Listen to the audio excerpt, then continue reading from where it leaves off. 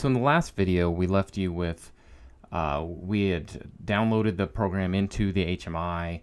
We let it run and adjusted the data a little bit. And then after letting it run a minute or two, we went ahead and pushed the write to USB button. And we did that with a USB stick plugged into our HMI. And now we're going to show you what to do with that data.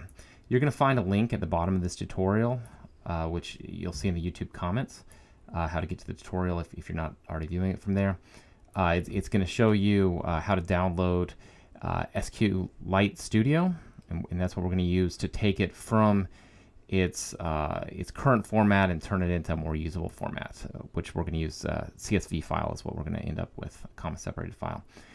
So we're going to take the add a database, and we're going to find the file, and I have it in my e-files. It's right here. You're going to want to use all files because it doesn't put an extension on it. But I found this is what it's named, and I'm going to click OK, and I'll double click on it. I'll check out the actual data, and I can look at all the data. I can see as I was adjusting the numbers up and down, you know, these variables changed, and you can see they're all time stamped. And now I can go to Tools and Export. I'm just going to export a single table, and I'm going to select the only table that's in this file.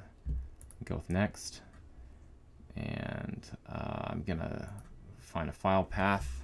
I'm going to call it CSV version, and we'll finish it. And now if I go to that folder, now I see this right here, and I will open with Notepad++, and you can see this is a comma-separated folder version of the file. It's got all of our records in it. So this is something you can open up in Excel and charts, or you can import into something else. So that should be a good jumping off point for you.